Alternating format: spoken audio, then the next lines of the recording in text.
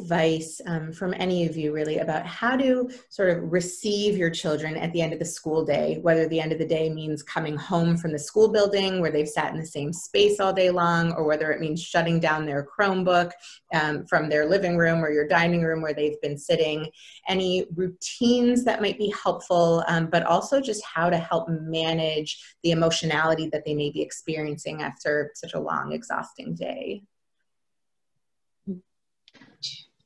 Yeah, two big things that come to my mind is one, like rhythm or routine, and then two, the fact that parents often get the hardest, biggest emotional responses from their kids than anybody else. So, I think that kids thrive with structure and they thrive with routine, and that has changed vastly for most children over the past 6 months. So having it doesn't have to be something that is incredibly structured or detailed, and it can be flexible, but I think kids knowing what to expect around the same times every day can provide a sense of security for them and for you as a parent, right? Like, this is when we have screen time, or this is when we eat dinner as a family.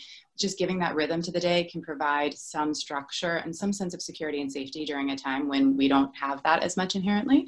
Mm-hmm. And then I think also knowing too that your kids are going to emote and they're going to have big feelings, and you're going to see it in a way that maybe their teachers didn't see all day, right? Because they're safe with you, and that's so normal. And I think that's something that being able to help them to be able to calm their bodies if they're really upset, or, being able to give them some cool down time, figuring out what your kid needs is really important, but we just want to reduce points of conflict, right? So I think that's an important thing too. Thank you.